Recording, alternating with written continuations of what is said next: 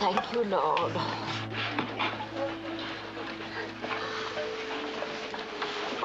You didn't expect thanks for this.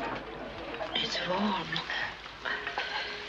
I'm thankful for every moment we can be together.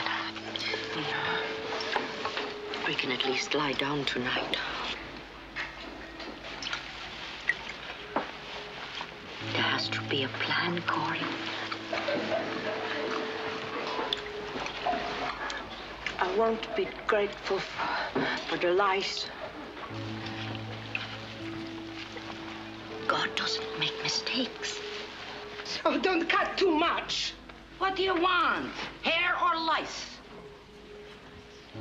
We'll learn to love the little darlings.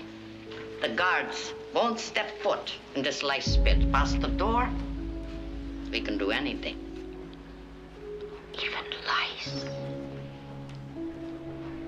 I remember that when I was in a concentration camp and we were pushed together in a room with 700 people. The room was built for 200. Some people started to fight. Other people joined them. And at last it was a chaos. We heard swearing and beating. And Betsy, my sister, said, Corrie, let's pray. That is dangerous. And she prayed. And she prayed and she prayed. I'll never forget it.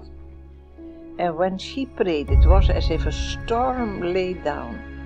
We heard less swearing and beating. At last it was absolutely quiet. And then Betsy said, Thank you, Lord. Amen. Do you see what happened? There was a room of 700 prisoners in danger. And there was one woman who prayed. I plead the blood over you. Thank you, Jesus.